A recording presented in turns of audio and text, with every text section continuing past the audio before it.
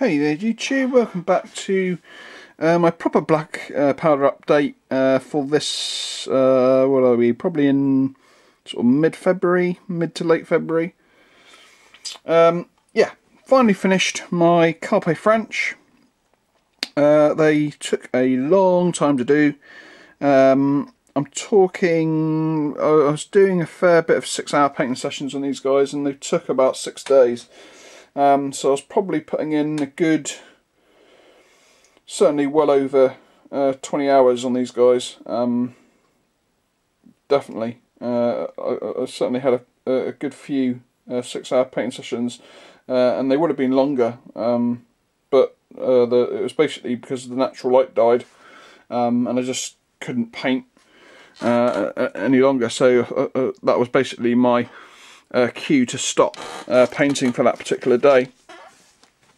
But I think overall I'm really proud of them. They painted up really well. I don't think I've ever enjoyed painting a battalion of 24 figures so much as I did with these guys. Every sculpt's got its own personality. Even if it's like the same pose, it still has differences compared to another. There's very few duplicates within this this whole group. Every single one has got its own little difference. Now those differences are repeated in other positioned figures, but all of them are, like I say, have all got their own little bit of uniqueness. And even the officers had like these sort of, I don't think they're full-size backpacks, but they're kind of like satchels. In the same sort of style as a normal trooper's backpack, but kind of just slung over their shoulder as a sort of a knapsack. Really cool. Like I say, I really enjoyed painting them all. And again, I employed lots of new techniques that I added to these guys. Extra painting steps, extra shading, and highlighting, and it's all, although, you know, I may not paint figures quite to this full-on standard, but I've certainly learnt a lot of little techniques that will help me paint French hopefully a lot faster in the future. You know, finding out, I was experimenting with lots of different base colours, not only on the great, well, particularly on the greatcoats, but also on the trousers and the white parts as well. Yeah, so let's get into this review before I start waffling on forever. These guys are the, let me just bring in a little thing from the flag. So these are the 56th line, and you can see that along with the 12th that I did last time, they will make up, in reality, the 1st Brigade of 11th Division, but of course I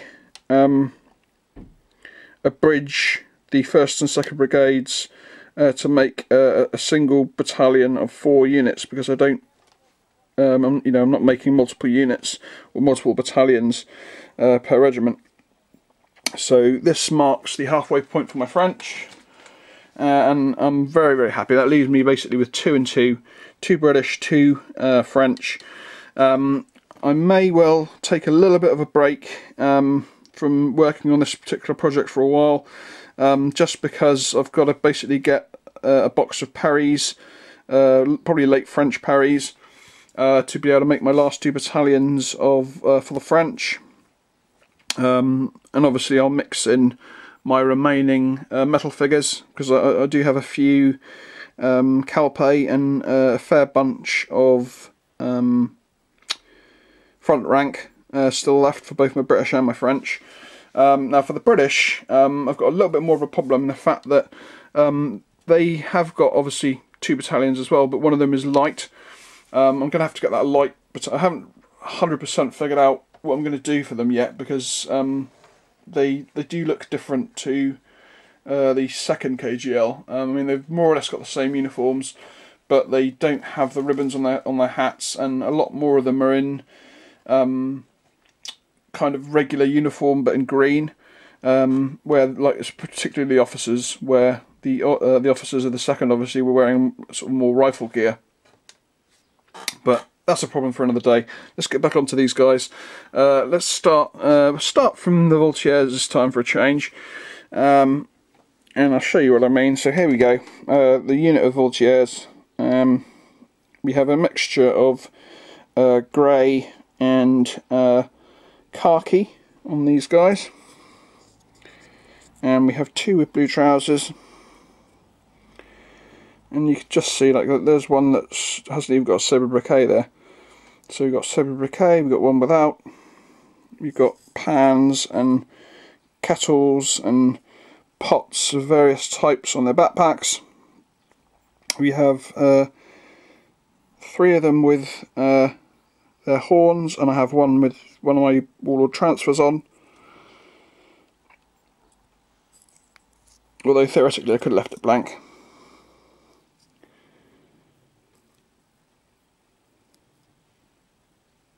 And you can see nice mixture of water bottles even. Like every single one of those guys has got a different water bottle. Really nice faces too. The muskets are a little bit thinner than front rank, but there's not too much difference. And of course all of them have got uncovered shakos, so I was able to put the yellow banding on. Because they, obviously with the great coats on, you can't see the yellow collars. But yeah, very happy with those guys.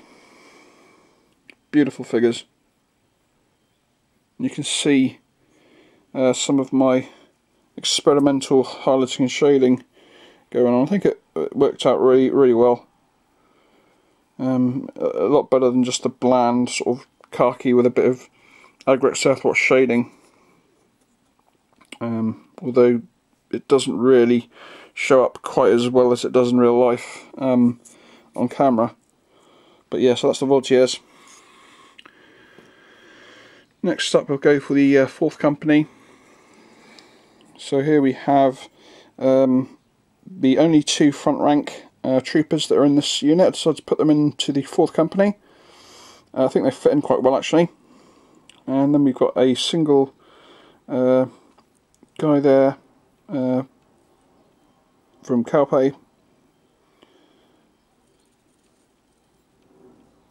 and we've got one of the enthusiastic poses in the background there, urging his guys to forward for France.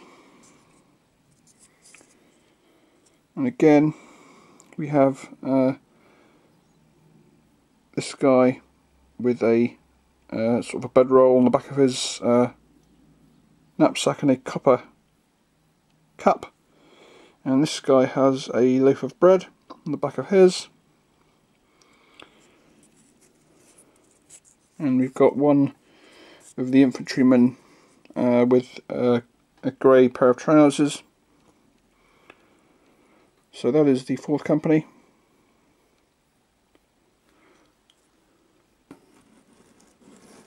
Next up, the Grenadiers. Grenadiers with the sapper, of course. A great way to save yourself a Grenadier figure, and basically standard practice for me now whenever I have a sapper figure. Great way to save yourself a Grenadier figure, because we all know boxes like a Perry's box, for instance, to get 2 battalions out, you need to add I can't remember if it's 2 or 4 of your own Voltiers or Grenadiers to more or less make that battalion, and a couple of normal troops. But of course these guys are always the problems, because you never get as many of the epauletted guys as or pauldron guys as you do normal Fusiliers. But yeah, we've got differences of sobriquets, some covered, some uncovered. Sapper's got his axe. He's got his sapper markings on his arm. We have his he's got a carbine on his back, and the strap goes across his waist. And then this guy at the back here, he's got a copper kettle for heating up water. And like I say, another loaf of bread and a frying pan of some sort on the back of him, and you can also see a different style of stuff on the back of his backpack there. Some I don't know what that would be, probably some like maybe bedding or some waterproof tarpaulin of some sort with stuff wrapped up in it. But yeah, so that's the Grenadiers. A little bit of a bent bayonet on that guy. Yeah, that's those. Very happy with those guys.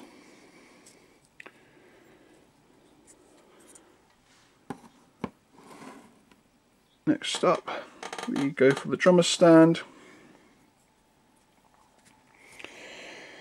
So here we have the drummer.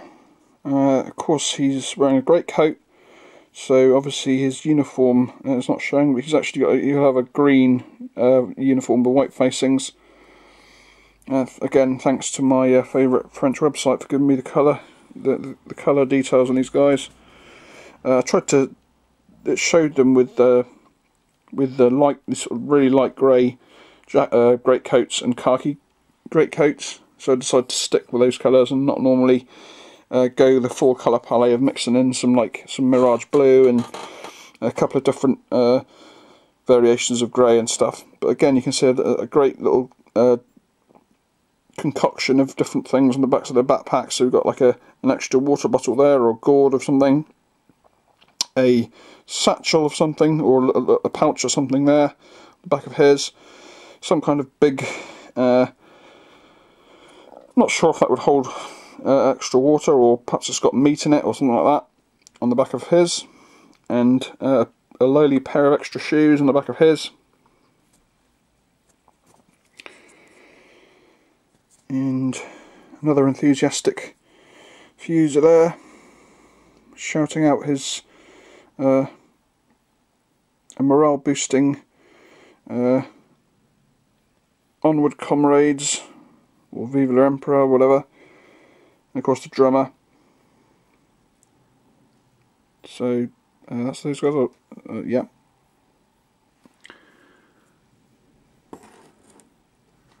Next up, the NCO. Of course, this NCO is a convert. It's not an actual NCO figure. You can tell that by the fact that he's got a bayonet on his own and a sabre briquet separate. But I thought, well, you know, not all sergeants were issued sabre briquets with attached bayonets, and I thought this guy prefers to have his bayonet separate. You know, sort of a field modification of his own webbing. So he's basically got himself a standard Fusilier's strap with the bayonet attached, and he could basically have either a belt with his sabre briquet poked through a hole in the side of his greatcoat, or maybe he's just got one strapped on there somehow. But yeah, I think he makes a really good NCO figure. His position is like perfect for a sergeant. They've given him the sergeant stripes. It's very difficult to tell that he's a sergeant really, but I think his position is just like very NCO-y. And of course, 3 other normal Fusiliers. And what delights have these guys got on their backpacks? So we have another half-eaten loaf of bread this time. A couple of frying pans and an extra gourd. Or maybe, actually, that is his water bottle. Or has he got it up the front?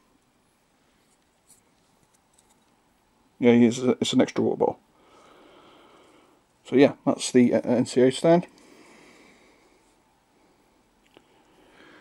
And then, oh, is that, yeah, another one, one with, is that grey trousers? I think it could be. And you can also see that some of them have got some patching, and also there's a few with patching on their yes, on their greatcoats too. Really cool figures. And then finally, of course, my favourite stand, as always, the command stand. These guys are all Calpe, and here's the flag for the, so we can get it in there, 50, 56th is that? I've forgotten already. Yes, 56th. GMB of course. And here we have the eagle bearer, looking quite proud.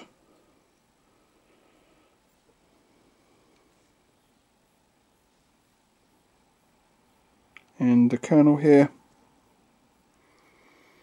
I thought this guy made quite a good Colonel. Sort of quite an enthusiastic position. He's got like a moustache.